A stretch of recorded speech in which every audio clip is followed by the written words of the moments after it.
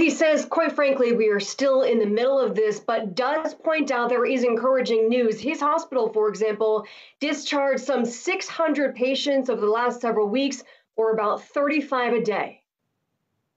Hey everyone, I'm back at Boston Medical Center, as some of you may know. Dr. Jon Santiago is an emergency room physician at Boston Medical Center treating COVID-19 patients. This morning, he was on OTR in front of the State House, where he divides his time as a state rep.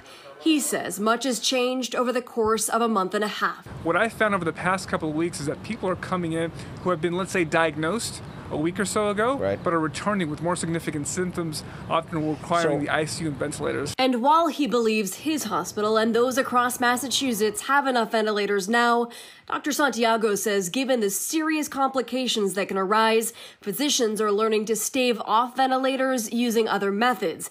He says before President Trump suggested possibly injecting disinfectants, he had patients coming in requesting hydroxychloroquine. The president has such an important role in this, and his inability to communicate important scientific knowledge is concerning to a lot of us. Dr. Santiago says Massachusetts has aggressively scaled up testing, but says more tests are needed in nursing homes and communities of color. He says there is hope and believes in several weeks we'll be on the backside of this pandemic, and says that is when we should discuss the economy. The virus is really going to dictate the opening.